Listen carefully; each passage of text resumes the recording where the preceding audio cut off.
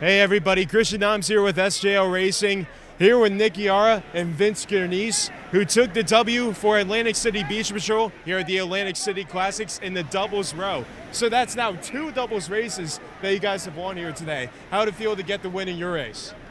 It felt good. It's a long road to get here. It's an exciting win. Hopefully there's many more. Yeah, it was a flat row out there. It was tough. It's not a lot of help.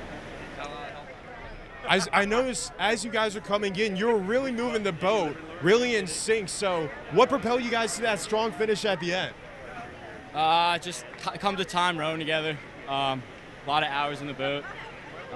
It's really pretty much all it comes down to, just syncing up with each other. This is our second season rowing together, and everything's just, a process to come together. It's coming together. Thanks, guys. Enjoy the win and good luck the rest of the way.